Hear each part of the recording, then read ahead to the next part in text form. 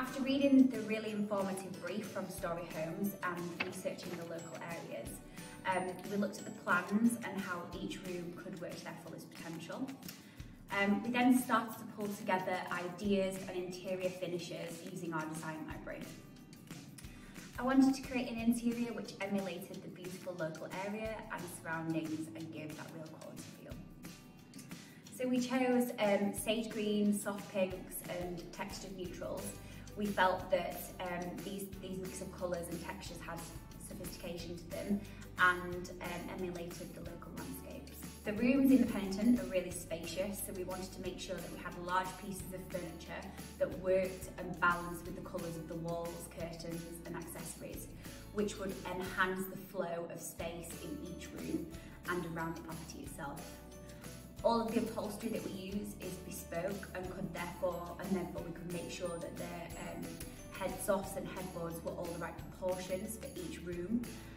The study has a large wall of bespoke cupboards. These were designed to really show off that size of the room and show purchasers what you could do with that fantastic space. So the installation can take up to 1 week. We have a team of soft furnishing installers who come and fit the window hardware and then dress them and steam the curtains and blinds. Our furniture team then installs and fits all products, which is then overlaid with the stylist team, who then make the show home really come to life.